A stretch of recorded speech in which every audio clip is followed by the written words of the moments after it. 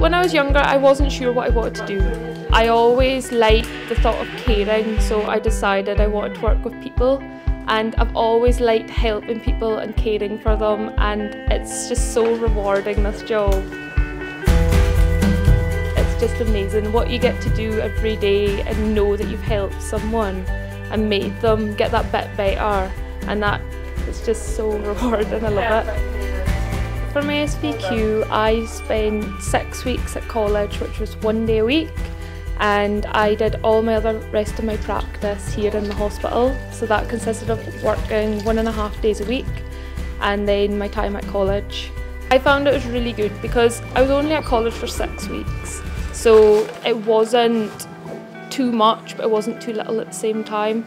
And of course I had my assessor coming in and assessing me in the ward as well, and so it was a nice balance through that 6 weeks. You're going to have days where it's really hard on you. You're going to have days when you've got all this emotion bottled up inside of you. But at the end of the day, you know you've helped that person to the best you can, and you're doing it for them, nobody else. And it's just brilliant.